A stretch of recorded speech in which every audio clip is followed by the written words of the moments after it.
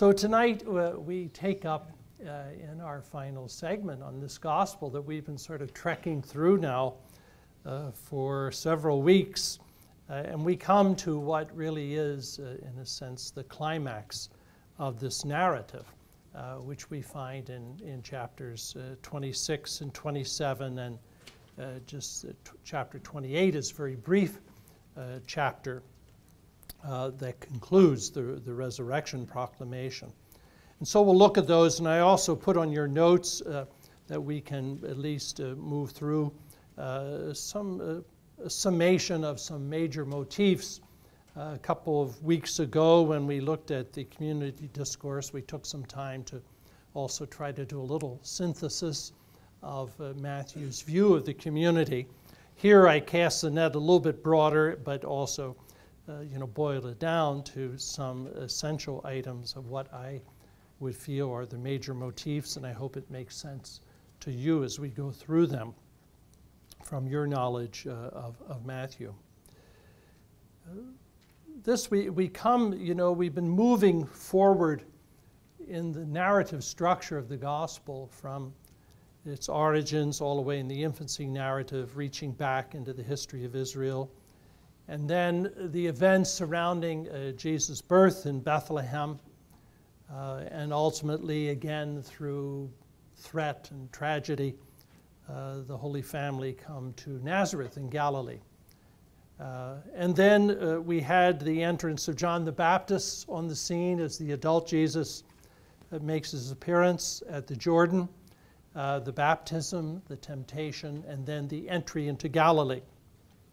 And we saw in that long stretch from the end of chapter 4 through to chapter 16 and beyond, actually, that Matthew concentrates the gospel story on Jesus' Galilean ministry, punctuated with discourses along the way, but also focusing on Jesus as healer as well as teacher. And then we saw in chapter 16 at Caesarea Philippi in the confession of Peter that there's a shift in the gospel narrative, and we begin to move from Galilee in the north, Caesarea Philippi, down through the Jericho road and up to Jerusalem. And the focus then becomes, by means of this journey, but also by means of the passion predictions, which appear now explicitly in the gospel, the reader is oriented to Jerusalem, to the impending death and resurrection of Jesus, which he interprets, following the lead of Mark, as a giving of life in service. And then we were in Jerusalem, and we saw it was filled with controversy and conflict. Jesus entering triumphantly as the Messiah, fulfilling the scriptures, riding upon the foal of the ass, entering triumphantly into his city and entering into his temple, purifying the temple, and then setting up in the subsequent chapters this series of sharp conflicts with his opponents, with the priests, the elders, the Sadducees, the Pharisees. And then we saw there was this discourse we looked at last time of the apocalyptic discourse, sort of reaching out over the heads of the characters in the gospel in a way to the future of the community as it stretches out into history. And in a sense, the accountability, the leaders excoriated in chapter 23 for their hostile reaction to Jesus, their failure to perceive who he is, the community called to fidelity, good and faithful servants, the wise virgins, the Gentiles themselves, perhaps, the world. We discussed that one parable of the sheep and the goats, and who is that directed to? Maybe in the first instance in Matthew, it's how the Gentiles receive these representatives of the communities. If they receive them with instinctive compassion and mercy and care and justice for them, the elements of the sheep and the goats parable in chapter 25, 31 to 46, they, in a sense, already have the instincts of the gospel. And all of that brought us in the story to Jesus' prediction of the future as a future of travail and challenge, but the mission must continue. In Matthew, when this is all completed, if you look in chapter 26, verse 1, you have a sense that Matthew does sort of what I just tried to do in the sketch. When Jesus had finished saying all these things, this formula, we've seen this transition formula at the end of the other discourses, but now it's panta, it's all these things. Now finished, he said to his disciples, you know that after 2 days the Passover is coming and the Son of Man will be handed over to be crucified. Matthew gives a kind of formal introduction to the Passion narrative. And this story that takes up the whole of chapters 26 and 27, on one level is, you could call it maybe a doctrinal level.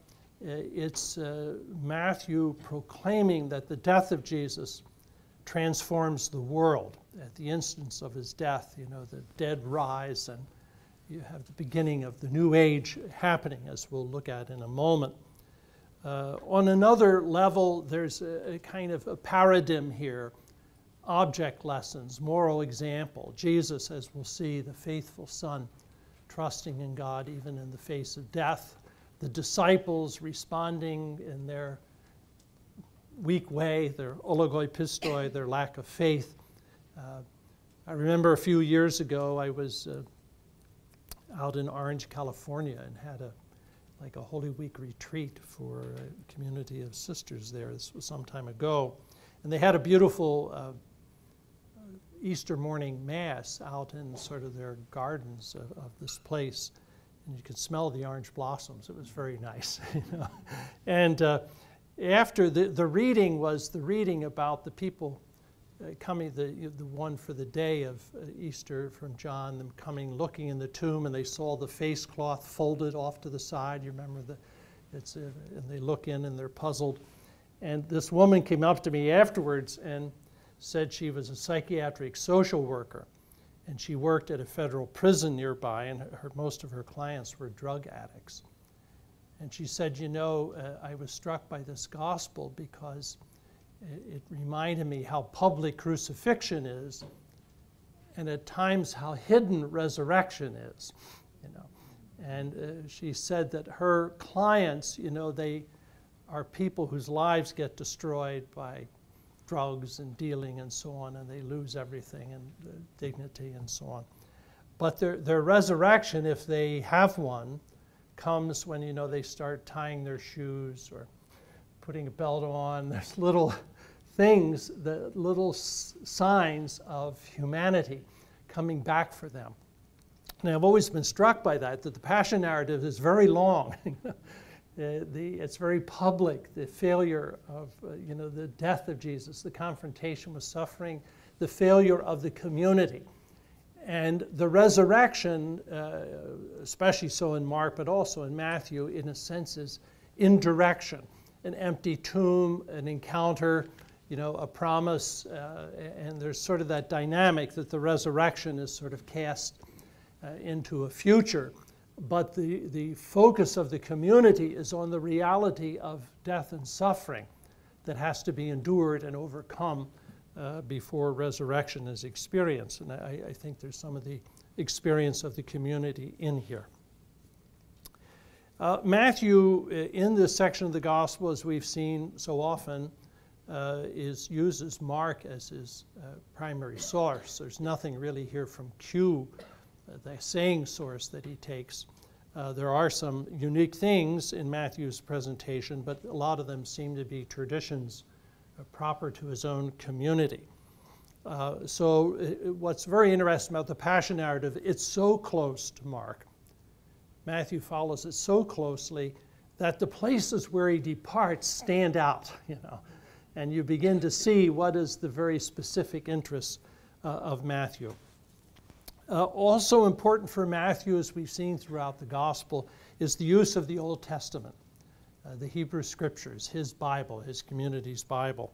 And I put there the text that will be very important. We will be focusing as we get along here on the death scene, which is the most important in chapter 27, obviously. But I wanted to at least get some flavor, recall some flavor for you of the rest of the Passion story. One of the key things in Matthew's Gospel that is already in Mark's Passion account, but Matthew expands it, is the use of Psalm 22, the great lament psalm, the paradigm of the lament psalms in the Old Testament.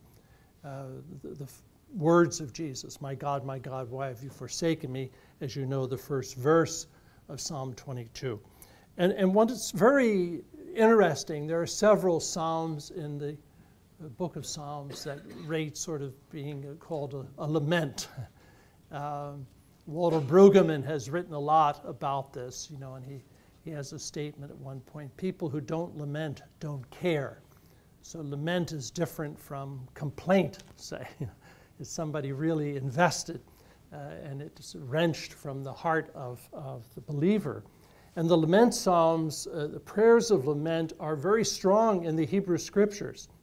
In the New Testament, the only person that really laments is Jesus. But it's carried over into our, you know, form of tradition of spirituality and prayer. And the lament it has a pattern, a very discernible pattern. I don't know if you have your text there, you might just flip to it quickly without, you know, being able to spend a lot of time on this. But the Psalm 22, the first part of the Psalms are very acute lament. Some people have said Psalm 22 seems almost like someone who is seriously ill. It's sort of like nightmare imagery, in the crying out in the nighttime. And so much of the details of the first 21 verses of Psalm 22 have found their way into the Passion story. And a lot of people think that what happened here is that very early on you had a kind of enactment in the Jerusalem church of the key events of the Passion, maybe even a procession, if you like, a prayer procession from place to place, and the praying of the Psalms, and praying particularly of Psalm 22. So eventually, as the Passion narrative got shaped, and it ultimately comes as a tradition, maybe an oral tradition to the gospel writers, that there's a kind of fusion of Psalm 22 with the account of Jesus' suffering and death. My God, I cry to you, you do not answer. There's a constant, if you read those first few verses, there's a kind of dialogue, you know. The psalmist is saying, you know, you are trustworthy, you are great, you were, you know, saved our ancestors, you are most high. Well, but me, I'm nothing. I'm a worm. My, you know, bones are melting within me. My throat is dry. It's just, I'm surrounded by. So there's this contrast, God who is all-powerful, and the psalmist who is suffering intently. And so what emerges in the psalm as the key issue is God trustworthy? You know, will God deliver the psalmist who cries out to him? Okay. It's very intriguing, and Matthew is going to exploit this so strongly. And it fits into his whole Jewish tradition. Jesus has been presented as the Israelite from the very beginning in the temptation stories. You know, he relies on God's word. It's doing God's will. We've seen this over and over in the theology of Matthew. And now death comes as a test of whether God responds, whether God is sort of reciprocates with the trust that the psalmist puts in him. Look in verse 4, and you, our ancestors, trusted. They trusted and you delivered them. To you they cried and were saved. In you they trusted. and we're not put to shame. But I am a worm, not human, scorned by others. Also see me mock their heads. Verse 8, commit your cause to the Lord. Let him deliver you. Let him rescue the one in whom he delights. So it's very powerful. And then what happens in the second section of chapter 22, especially beginning in verse 22, from the horns of the wild oxen you have rescued me. From the horns of the wild oxen I will tell of your name to my brothers and sisters. I will praise you. You who fear the Lord, praise him. For he did not despise or abhor the affliction of the afflicted. He did not hide his face from me, but heard me when I cried out to him.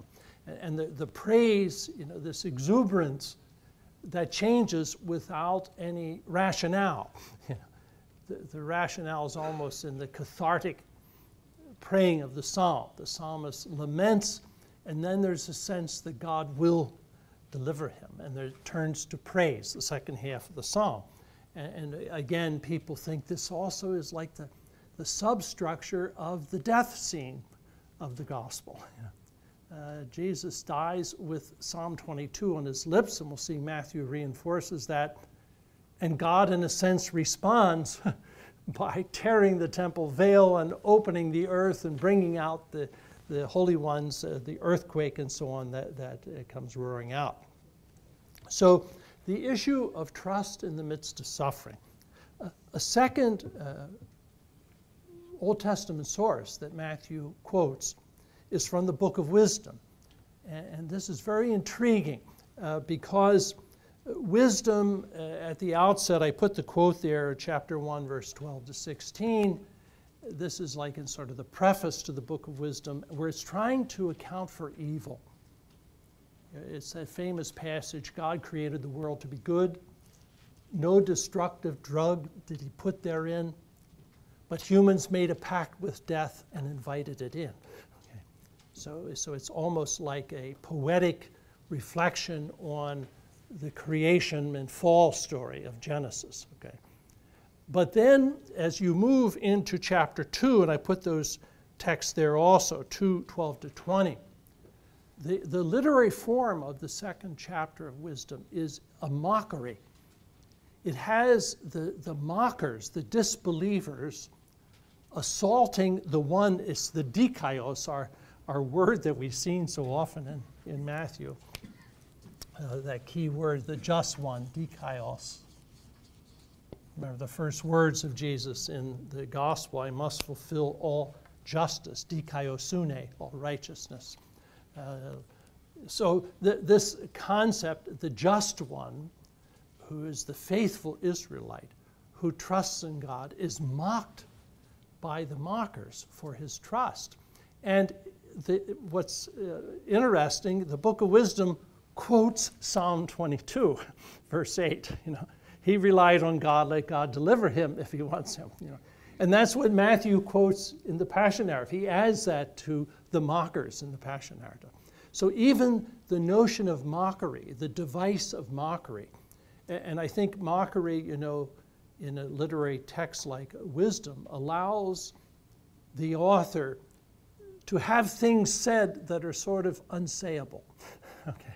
The mockers can say terrible things. They can put into question things that, in a sense, the believer doesn't dare even articulate. But the mocker says, let us put him to the test, and let's see if God is so great. Let's see if God will deliver him if he wants him. And so Matthew, that theology again of trust on the line, because of the believer who, the dikaios, the just one who followed God's will and trusted in God, can it survive death? The ultimate challenge. So again, very interesting that Matthew incorporates into his version of the mockeries these quotations from Wisdom chapter 2. And then a final text that we'll see at the end, a set of texts, the resurrection of the holy ones. This is found only in Matthew. These texts are, Psalm 22 is intensified in Matthew. wisdom is added by Matthew, and Ezekiel and Daniel are added by Matthew. And this is at the very moment of the instant of Jesus' death, when you have the lifting, the opening of the graves and the raising of the saints, and they're marching to appear in Jerusalem. This is from the vision of the dry bones in Ezekiel chapter 37. And it's also, again, in Daniel, in chapter 12, verse 2, I will open your graves, O my people, and lift you from the graves. And what's being talked about in these texts, and we'll look at them sort of in their placement in chapter 27, is the resurrection of Israel. Okay? This is a theology prior, in a sense, to the more explicit notion of resurrection of the body and resurrection of, that you have occurring in maybe 1st or 2nd century BC in Judaism. But the post-exilic visions of Ezekiel are, it's the restoration of the people. Are the people dead? When the Son of Man, as the prophet is called, is taken out in this dream sequence to the desert, and he sees the bones, the bleached bones, filling the desert floor. God says to him, Son of Man, can these bones come to life? And he says, only you, O Lord, know this. And then he says, I will breathe on these bones. I will breathe my spirit on these bones. And he breathes on the bones, and they begin to, the rattling of the bones, the great spiritual, but they sinew together, they become a people. And then God interprets to Ezekiel, he says, this is the whole house of Israel. They were saying, our bones are dried up, we are clean cut off, but I will raise my people. A lot more could be said about this. We know from other instances in Judaism that this text of Ezekiel 37 was a very important rallying text for Judaism around the time of Jesus. A copy of it was found in the synagogue on the top of Masada. Okay. It was depicted pictorially in the Dura Europa synagogue in Syria, one of the earliest examples of synagogue art in a place that was on the perimeter of the Roman Empire. And they had filled in this building to use it as a defensive wall, casemate wall against the attacks of the barbarians. And what it did, it preserved the interior walls of the synagogue. And when they excavated, they found these almost like Grandma Moses type drawings. And one of them is a depiction of Ezekiel 37. And what's so interesting, it shows the Messiah standing there. He's like a stick man, and he's breathing little winged spirits down into the bones, and the bones are getting up and they're walking into Jerusalem. So what's happened, this text has been reinterpreted as a messianic text, okay, in Jewish art later, not so long, somewhat later than the time of Jesus, but not so long, maybe about 2nd or 3rd century. So in other words, this text, what is going to happen in Matthew's interpretation of the death of Jesus is that this is a turning point in history. The people that seem to be dying are going to be resurrected in a new people. Not totally discontinuous with Israel. We've been talking about this all along. But there's going to be a resurrected people and a new age which now will move the message of salvation out to the world. And it'll be the risen Christ that will articulate that at the conclusion of the gospel. So Matthew here, the Old Testament texts that are here are very important as they've been throughout his gospel, and they give us some of the flavor and the focus of his theology. I put here in this second segment, Mark is a prime source, but there are some significant changes. And I'm just listing them here and want to spend time going forward into the final scene in chapter 27. But just the figure of Judas figures much more prominently in Matthew's passion narrative than Mark. Judas has a speaking role. Okay, in Mark's text, he normally doesn't say anything. He just does the wrong thing. But Matthew he's a rounded character. And also Matthew adds there, I put 27, 3 to 10, that's the suicide of Judas. Judas despairs, and that's only in Matthew's gospel. You have another totally different version of it in Luke, in the Acts of the Apostles. But in Matthew, Mark just has Judas, committing the betrayal and going out, but Matthew fills out the story and has him commit suicide. He throws the blood money back to the high priest, back to the temple. They take the blood money and buy a field for it where strangers can be buried. And Matthew says all of this fulfilled the scripture according to Jeremiah. Okay. The problem is he quotes Zechariah. It's one of these instances where, Zechariah has the right wording for Matthew, but Jeremiah has the right mood. So you put them together, and it's a famous instance of the freedom of the New Testament authors regarding the scriptures. It's not like they read the scriptures and said, this has to be this way. No, they read the events and said, the scriptures conform to it. It's a reverse type of hermeneutic, if you like, or interpretation. So the figure of Judas, this whole thing, the 30 pieces of silver, which is from Zechariah. Also, Matthew wrapping the figure of Judas in this example of a disciple who despairs. In contrast, Peter, whose sin is perhaps equal, weeps bitterly tears of repentance and is saved. The focus on the threefold prayer in Gethsemane, we had talked a little bit about that when we were looking at the disciples, the contrast with Mark. If you look at Mark's account of the Gethsemane, he has 1, 2, 3, but those numbers enumerate Jesus coming to find the disciples sleeping once, twice, 3 times. Matthew subtly changes it so that the 3 now is Jesus going to pray 3 times. Okay. He finds the disciples sleeping, but the focus is on the repeated prayer. And the second prayer is a quotation from the Lord's Prayer, 26:42, not your will, but not my will, but yours be done. So Matthew prays, Jesus prays the way he taught the disciples to pray in chapter 6 of the Gospel. Another curious emphasis, again, I know we're dancing through these, but then slow down for the scene of the death. The focus on choice. And I think this fits into Matthew's whole sense of accountability, the emphasis on doing the will of the Father, the parable of the 2 sons. It's what you do, it's what you choose to do that is significant. And so you have a character that's not in any of the other texts. Pilate's wife says, have nothing to do with this just man, dikaios, she calls him.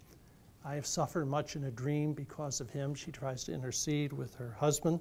This curious scene Mel Gibson's very grateful for, to have that in there. And then if you were to look at Matthew's text and line it up with Mark's text, it's very clear Matthew reinforces that this is a choice. Which of the 2 will you choose?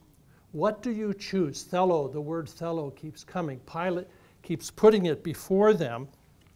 And then climaxing with this scene where, with the intensification of the rejection of Jesus increasing, Pilate takes a bowl of water and washes his hands clean. He's not guilty. He's innocent of these charges, innocent of this man's blood. And that is from Deuteronomy chapter 21. It's not a Roman gesture. It's a Jewish biblical gesture.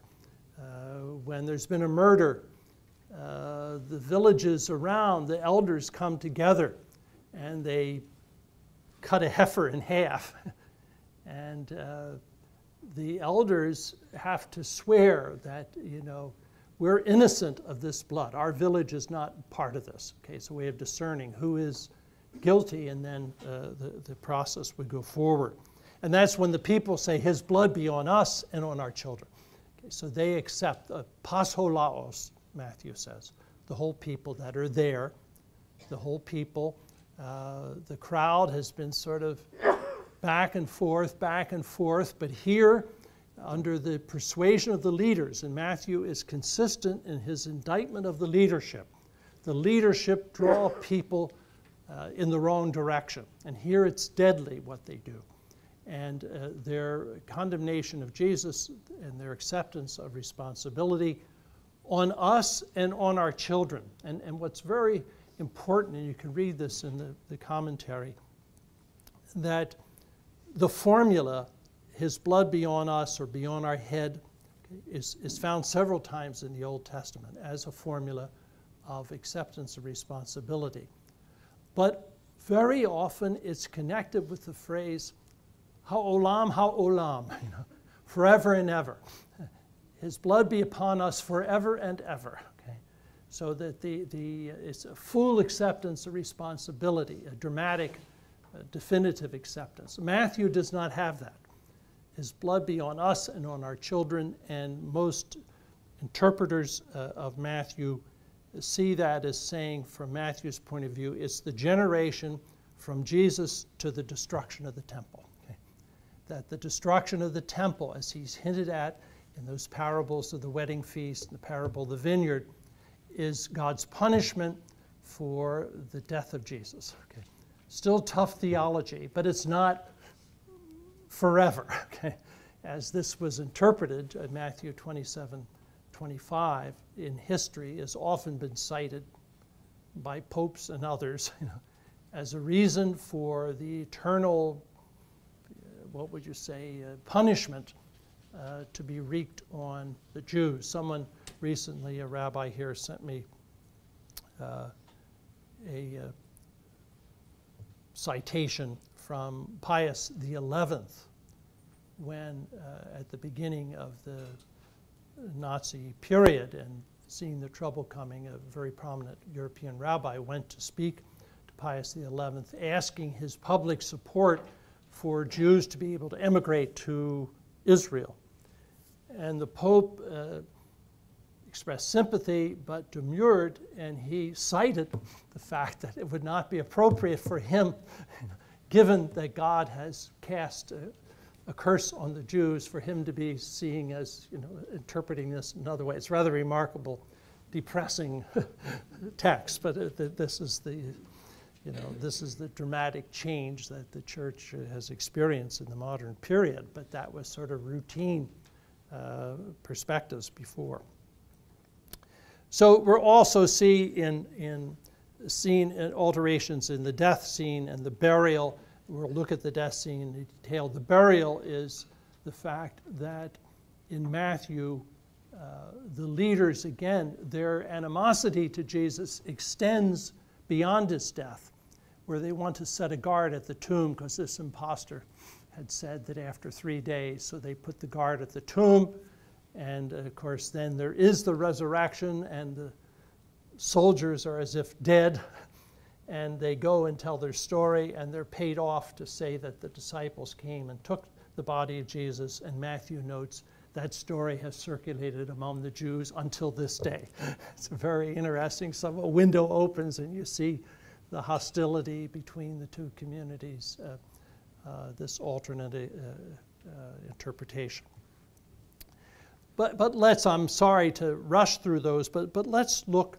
If you open your text to chapter 27 of Matthew, a lot of this, what we're saying, sort of comes to the fore in the way Matthew presents things. There's so many other wonderful things about the Passion story, powerful things, I should say, and we heard this, of course, on Palm Sunday this year. But when you turn, I said the overall thing, Jesus as the just one and the faithful Son of God, this is going to be the strong emphasis that comes through in this story. And, I think one of the things to keep in mind, and maybe it's why Matthew, absorbs Mark's focus on the Passion, because this is also the passion of the community. The community that, maybe is suffering some persecution, Matthew's community, but more importantly, and probably more wrenchingly, undergoing incredible transformation.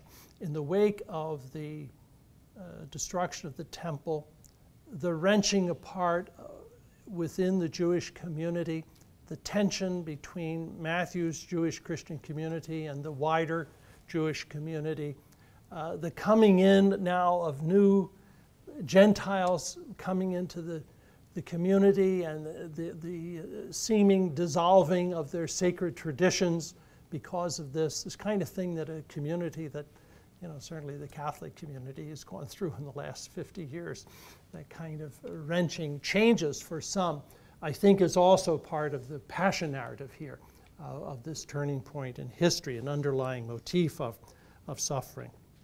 But if you look in, especially starting in chapter 27, verse 32, here is the scene at Golgotha. Before this, we've had the trial scene, Barabbas or Jesus. I mentioned about the choices and so on.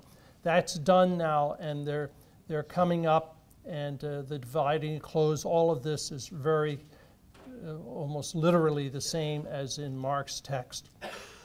Over his head in verse 37, they put the charge against him.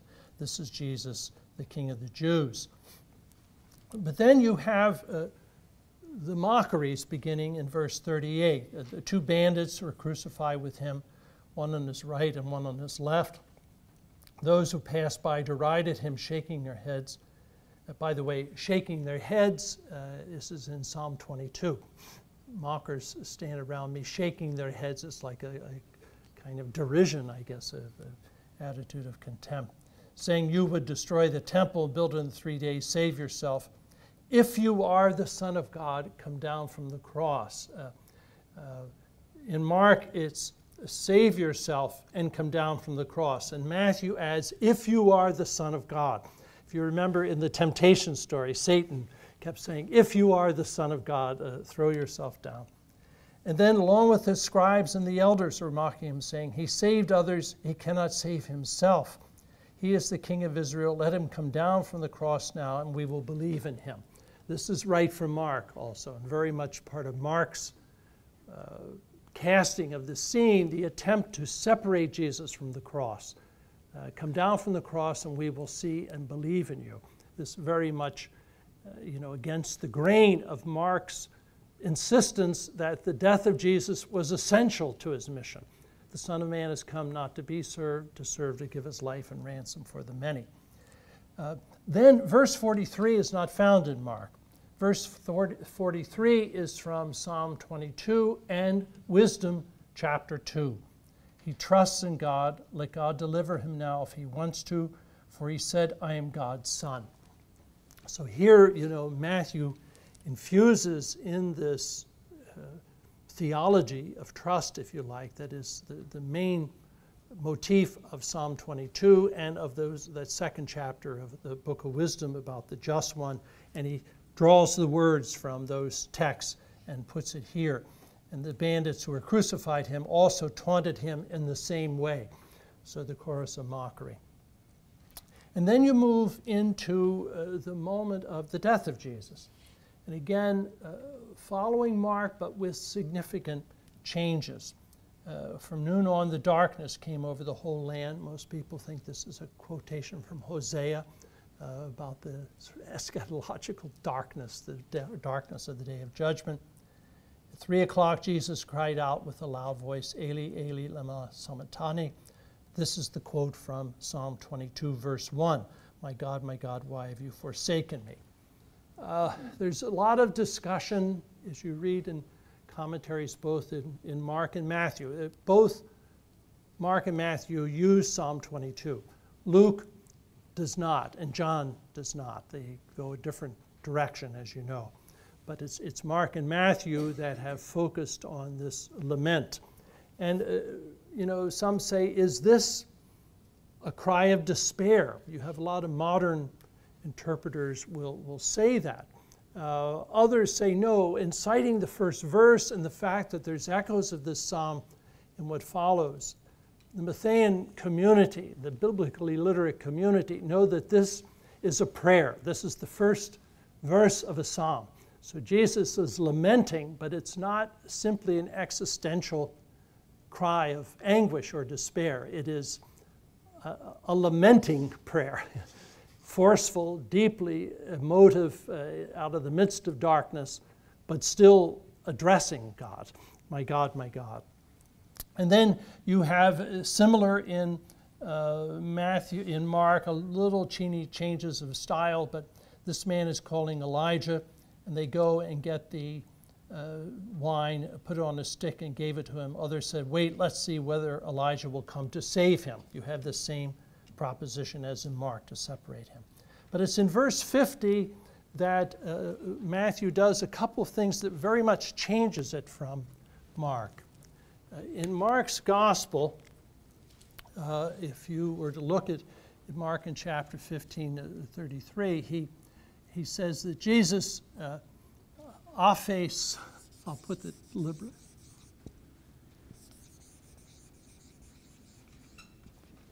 phonein, megalein.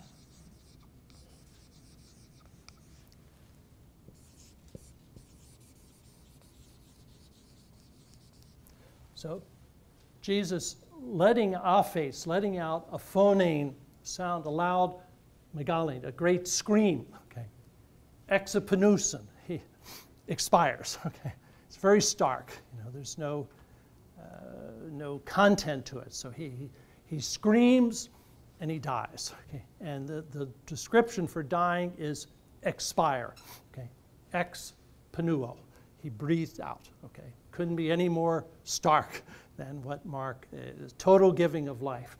Matthew changes this, okay, and it may not be evident in the English translation, but he goes krogzos, yes, krogzos, palin, aphes ton pneuma.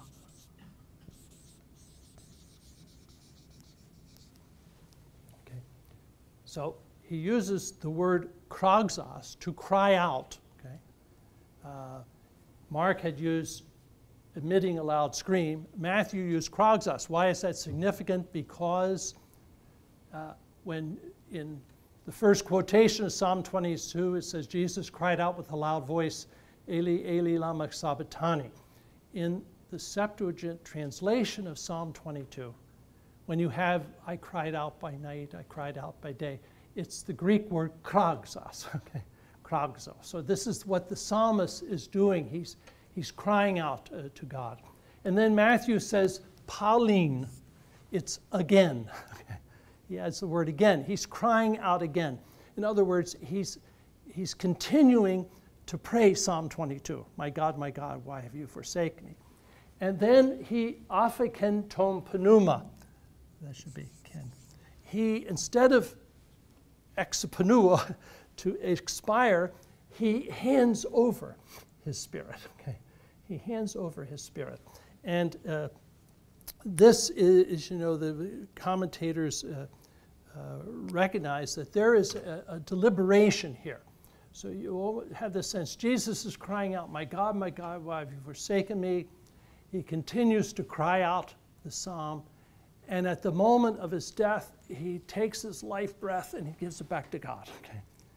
And this is very reminiscent, and most people think that Matthew is actually alluding to it, to the end of Kohelet, the Ecclesiastes.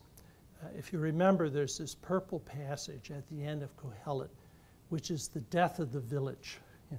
It's a very gripping not a very cheerful, but a very gripping thing where he describes the village sort of dying. When the caperberry no longer has any punch, when the grasshopper drags along, when the pulley breaks at the well, when people close the shutters, when the birds of song no longer sing. It goes on like this. It's like you see death going out, and man gives his life breath back to God, and he returns to the dust of the earth. Vanity of vanities, all is vanity.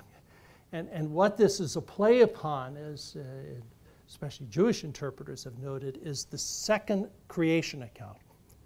In the second creation account, you remember God makes a bag of clay and breathes into the clay. He breathes the pneuma. And the rabbis would say that the human being is a bag of clay with the breath of God inside. That's why even in Hebrew, the word for neck is nephesh.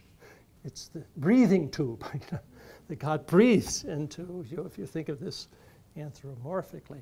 And so the true death, if you like, the true in the sense of obedient death, the person, the human being gives back to God the pneuma, the life breath, and the person returns to the earth from which they came. And this is Matthew shapes this instant of Jesus' death in a text that he's been very closely following Mark, and he alters it at this point. And then what happens, the big alteration, if you look back to your text, in Mark, what happens, the veil of the temple is torn in two, and the centurion says, seeing how he died, truly this man was the Son of God. Matthew has a very dramatically different text. Uthus, immediately, at that moment, apotota, the curtain of the temple was torn in two from top to bottom. The earth shook, the rocks were split, the tombs were opened, and many bodies of the saints who had fallen asleep were raised. And after his resurrection, they came out of the tombs and entered the holy city and appeared to many. Now, when the centurion and those with him who were keeping watch over Jesus saw the earthquake and the phenomena, the things that were happening, they were terrified and said, truly this man was God's son.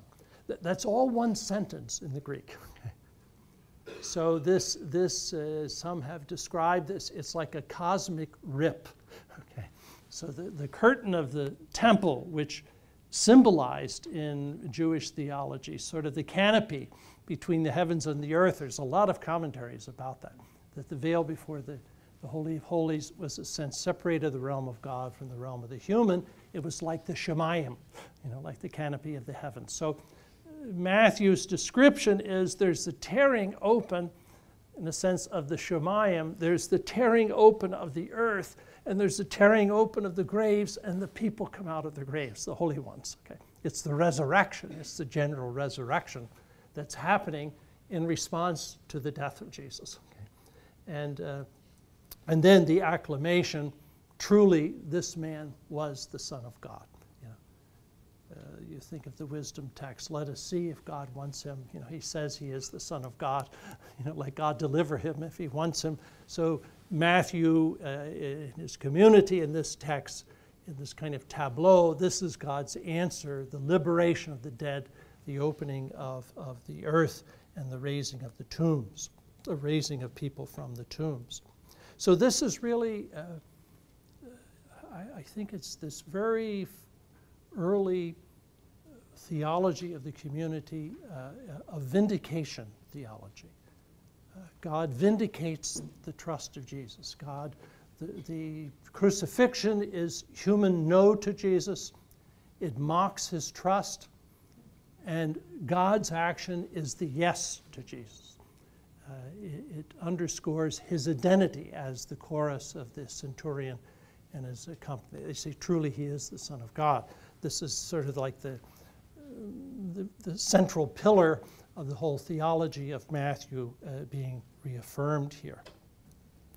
So I don't know how that strikes you, but this scene is so deliberate, I think, on the part of Matthew. This way of portraying this very dramatic scene. He also runs into a little problem. If you notice in verse 53, after his resurrection, they came out of the tombs because, Matthew wants the resurrection of Jesus to be the first. But some of the old commentaries, when you read them, wonder where were these?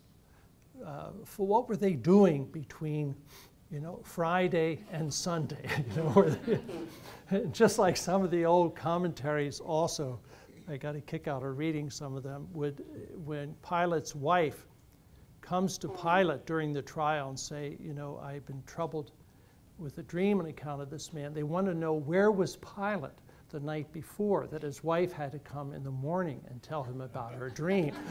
So they would go off and moralizing that this guy was up to no good anyway, and this is why he had troubles with Jesus, etc. So homilists can run with that if you want to. So I find this, this thing here, without sort of homilizing about it, but this notion of presenting the death of Jesus as an act of trust is a very interesting notion. That death, in a sense, poses a question. The Book of Wisdom, says there are three things that cry out to God for justification. One is the prosperity of the wicked. The other is the death of the young. And the third is sterility. Those are three great sufferings that cry out to God for explanation. And I think that, Matthew is influenced by that kind of bold thinking, in a way, in a religious culture in which God's overwhelming power was so publicly acknowledged. Yet death puts the question mark before it, and particularly puts a question mark in terms of relationship. Jesus, my God, why have you forsaken me? So that, the last sort of thread holding Jesus, the meaning of his life together, is his relationship with his Father. As we've seen in chapter 11, no one knows the Father but the Son, and no one knows the Son but the Father. That beautiful, sense of intimacy here in the Matthew's Gospel is tested at this moment. Okay.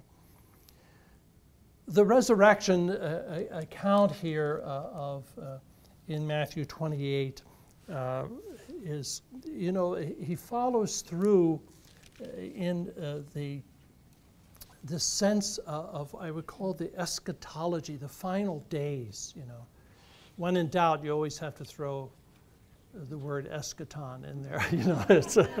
But it means the final things. It's the vision of the destiny, the final outcome. And if you notice, one of the differences in Matthew's account of the empty tomb is in verse 2 of chapter 28.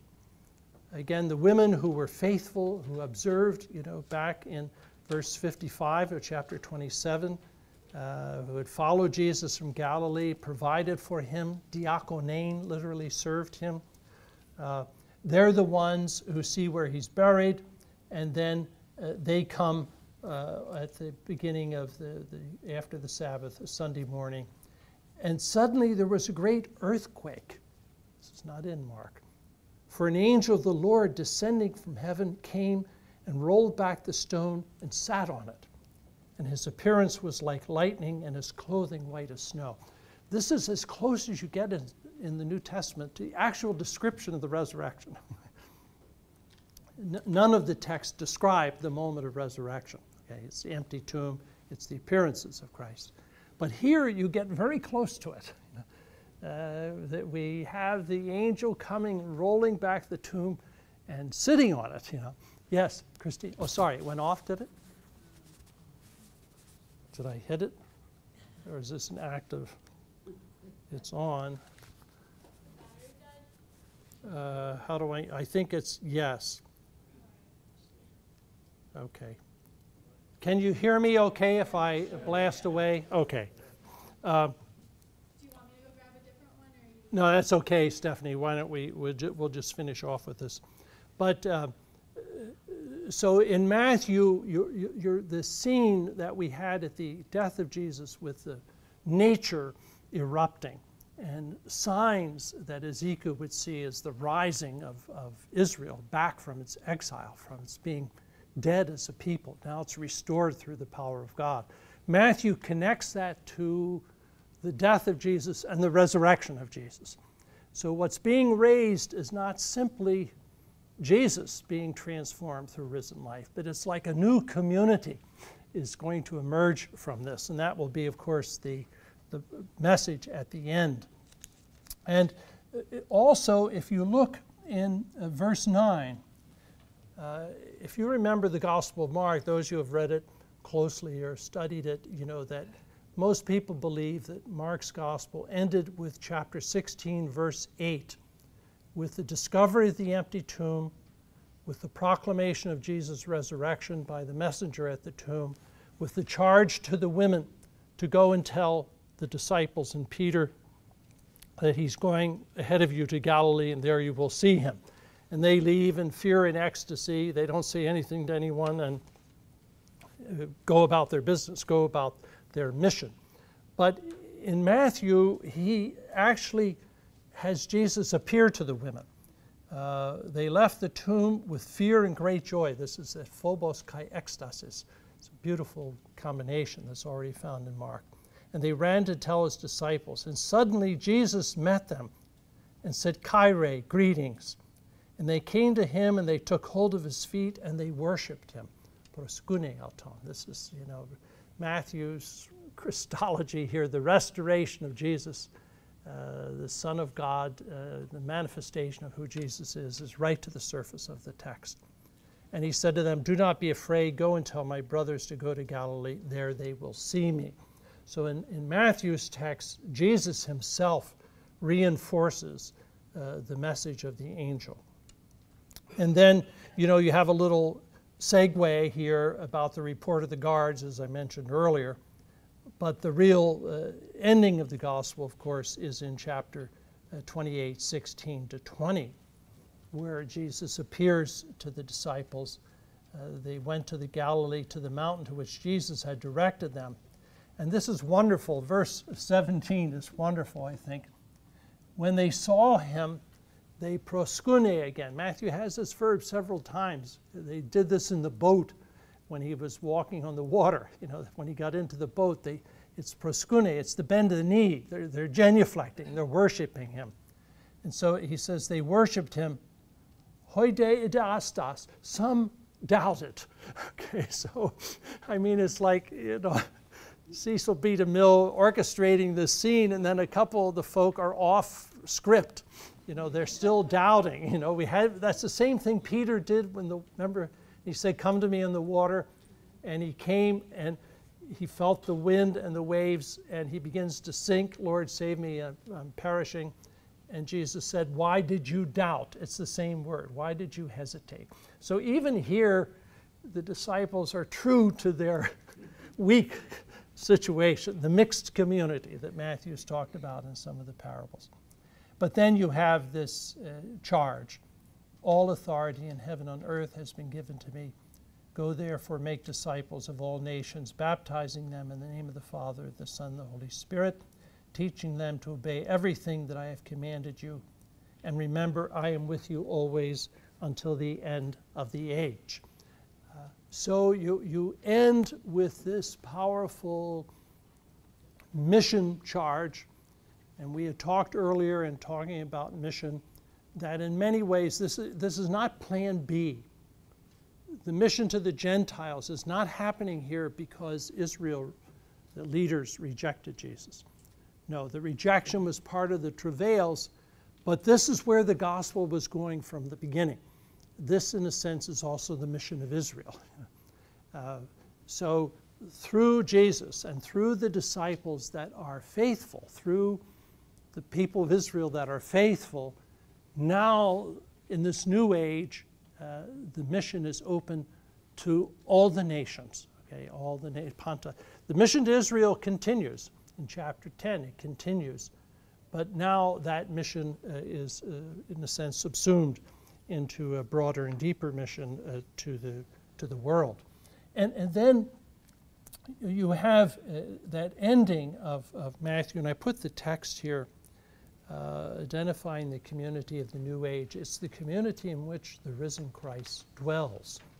And those texts, 123 is in the infancy narrative, they shall call him Emmanuel, that is God with us. Okay. Then in 1820, this would be a good review for, we just go by numbers. Your eyes should be moistening about now when you just hear the number. That's the community discourse. where 2 or 3 are gathered, I am with you. And then 28:20, this one, I am with you always until the end of time, that comes in this final climactic text. So Matthew, when you think about it, if you compare it to Luke's sort of theological construct, if you like, or John's theological construct, in Luke, the risen Christ completes his mission, and with ascension goes to the right hand of God and sends the Spirit on the community. And the risen Christ will not appear until the end of time, when he comes to gather the nations. In John's gospel, Jesus ascends back to his Father. I am going to my Father and your Father, and all will be one. And he sends the Paraclete to be with the community, help them to understand all things, and to confront the world, and so on and so forth. In Matthew, as someone said, you have a proleptic parousia. There, you can use that word in Trivial Pursuits, okay? In other words, the risen Christ has already come back. He's come back, and he's with the community. I am with you always until the end of time. So the final scene in the gospel, in a sense, is the parousia. It's the risen Christ returning to his community and being with them and emboldening them. And you can think of chapter 16, you know, the gates of Hades will not prevail against it, and so on, all of this notion of protection. So Matthew's sort of way of, you know, imagining, if you like, or constructing the relationship of the risen Christ to the community is one of presence. You know, he is present with them and guiding them. I am with you always. He is Emmanuel, God with us. I put then at the end these major motifs. I won't read them through, but just, you know, try to collect, and maybe that's what, you know, all of us can do as we come to the end of a commitment of time like you've all given to this this gospel that is such a powerful gospel. And remember, it became the key catechetical gospel for the early community. There's a lot of testimonial to that. And I think because it has a certain completeness, you know, a certain maturity, and gives us so much of the ethical teaching of Jesus, as well as the example of his healing and his own obedience. So I put there the gospel as a renewed founding story of the Christian community. I think that's what happened. Mark's text was revered by Matthew's community, and the scenario I had mentioned in our very opening session long ago, fading in memory, was that some have said, you know, Matthew's community was equipped with a lot of traditions about the teaching of Jesus, and moved sort of up the Syrian corridor, you know, and encountered in Antioch perhaps a place where the Gospel of Mark was strongly present. Matthew's community may have known of the Gospel of Mark before it migrated there, but it fuses the story of the Passion, the focus on the Passion and the focus on the healings and exorcisms, with this body of teaching material that it had access to, and creates, in a sense, a new founding story, particularly for the sake of a community in so much transition about their future, this Jewish Christian community, wanting them to, you know, keep their roots as they now become a mixed community, and yet be open to the Gentiles. And that's, you know, the second one, it goes to the point of that this mission Matthew's trying to say, it's all part of the plan. You know, the mission to the Gentiles is not a step back, it's not second best, it's what God is wanting through the instrumentality of the people Israel, and particularly through Jesus, who embodies all of the hopes of Israel. The focus on obedience. This I always remember, and I cited to you earlier the remark of W.D. Davies, that through the Gospel of Matthew, with its close understanding of Jewish ethical tradition, that all of that patrimony about justice, about forgiveness, about reconciliation, about integrity, all of that flows now into the life stream of the Christian community by means of the Gospel of Matthew. That aspect, that Jewishness of Jesus is now part of our patrimony. And then we saw within that body of teaching the focus on the love command. Very clear that Matthew sees that all of the ethical teaching of the gospel hangs on the love command, as Matthew says in chapter 22. And then it reveals, therefore, a God who is a compassionate, loving God, and Jesus striving to be faithful to this God, even in the darkness, if you like, the realm of death, as he encounters it on the cross. And then this notion in number 6 there, this sense of gathering, the renewing of the people of Israel, the lost, the elakistone, the least, what we saw in the community discourse. It's not the will of your Father that a single one of these little ones should go astray, should be lost. Unlimited forgiveness. There's a beautiful ecclesiology in Matthew of sort of an inclusive community, a fostering community. And then a community that in a sense is protected, a community in which the risen Christ, Emmanuel, resides until the end of time, protecting it from the assault of evil that's present in the world, and trying to take Matthew's view of things here and bringing it to fulfillment. This sense, it's a fragile community, they're still doubting, it's a community with conflicts, but it's the community in which the risen Christ is present. So Matthew is a rather remarkable text, I think, our sacred text. We're glad it's still around, and we hope there's some proximity to interpreting it. And now, as a prize for your fidelity, you get to look at the take-home exam for that.